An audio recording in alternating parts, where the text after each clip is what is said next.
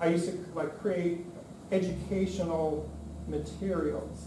We had back, and this was back about 15 years ago, we developed this heart risk factor awareness program, and it was around the Music Man. I know I'm dating myself here, but has anybody seen The Music Man? And T, and it rhymes with P, and that stands for pool, right? You young ones, it came out, it was a Broadway musical back in the late 50s, early 60s. It's actually a pretty cool movie. I'd never seen it until I started getting into this, but Shirley Jones, Ronnie Howard is actually, it's like one of his first movies. But we did this whole thing, it was really cool. And we actually took, so it's, you know, the whole concept of the movie is, you know, that pool parlor is spells trouble. That's the T that rhymes with P. So we did an acronym with all the risk factors. So blood pressure and oils, and we called body comp roundness. And we just made a game out of it. So, and, you know, just to try to get people more interested, and they could kind of go around the bases. They could earn their letters, or, you know, get rid of their letter, whatever the case was. And again, for the younger patients in the crowd, they didn't necessarily resonate, but I worked in cardiac rehab, so everybody got it. But one of the nurses I worked with, and this is the only time I'll throw a nurse under the bus, not really under the bus, but she came to me and she said, "We can't use this. The reading level's too high." And I'm like, ooh. And she, you know, started, that was the first time I'd ever even heard of health literacy. And she's like, you know, we have this, you know, public health priority and da-da-da, and your stuff is at an 8th grade reading level, and it has to be at a 5th grade reading level. I'm like, okay. So if I went back and I literally did a find and replace, and I changed cholesterol and triglycerides to fats, and I changed carbohydrates to sugar, and I changed sodium to salt, would that work? No. She said, oh yeah, that'll work, because it'll take it to a 5th grade reading level.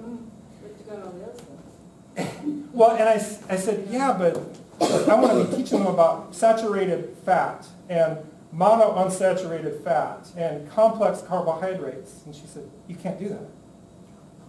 And so the point is, you know, obviously we've become a little bit more nuanced. She was very focused on reading level. Reading level is important. Don't walk away saying the reading level isn't important. But it's only one of those components to this. There are other things that you should be also considering beyond the reading level.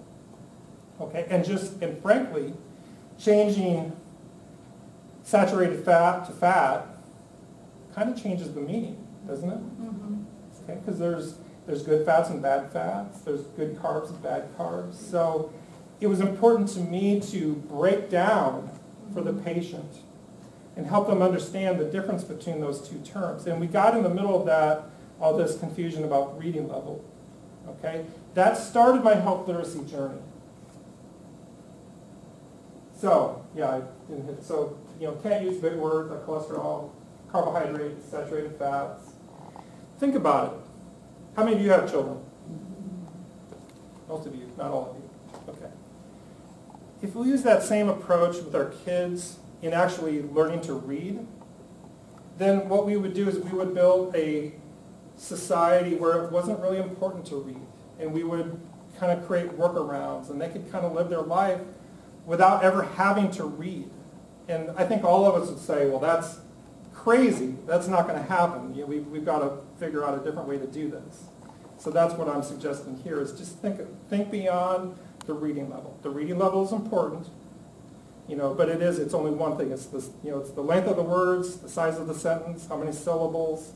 But there's other, you know, especially with a complex condition like diabetes or cardiovascular disease or cancer. You know, at some point, those are the terms the doctor's using.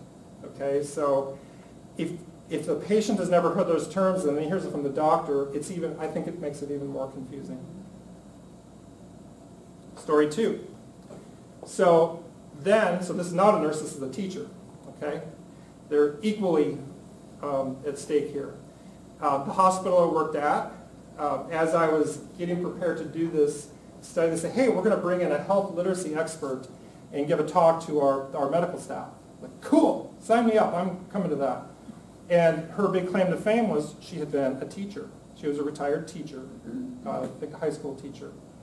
So she did her presentation, and it was all on concepts I'm sure you're familiar with. Simplify, simplify, simplify. Got to use plain language. You know, just use bullet points, use a picture. Don't get too complicated. Don't tell the patient anything they don't need to know. And it was all classic stuff. So afterwards I said, but how do you actually build the literacy skills in these patients? And she said, oh, you can't build health literacy skills. We're talking about heart failure patients now. Okay, we weren't talking about kids. We were talking about heart failure patients. So the average age was about 75. She said, you can't build health literacy skills in these patients. You're just going to frustrate them, which frustrated me. And she needs to meet my mom. Okay, my mom is about as low tech as you can get. Okay, she was born in 1937 on the Illinois River. She's now able to post a picture on Facebook, and she booked a trip by herself to Ireland last summer. Rented a car, the 76-year-old lady at the time driving on the wrong side of the road. Can you imagine that? Okay. But she did it. She learned. How many of you know senior citizens that are on Facebook? They're on Instagram. They're posting. They're doing stuff. Okay? Well, if they can figure that out, then why can't they figure out how to manage their blood pressure? So